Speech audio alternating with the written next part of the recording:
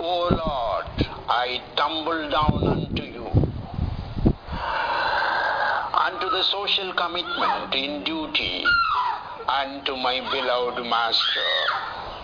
O Lord, slap me if my yoga is contra-positive in gender, to push me into the hell in volatile vampire. O Lord, raise them from the inimical indolence of ignorance of gender through yoga. Amen.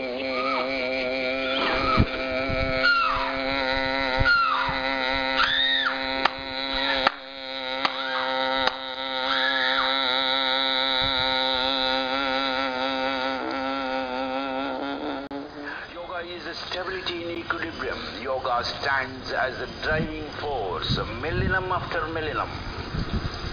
Yoga is humility in life, because yoga is beggary unto the divine.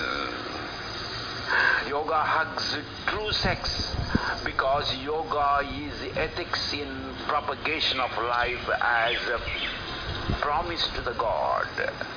Yoga invites fair sex, because yoga is the descendants in child care.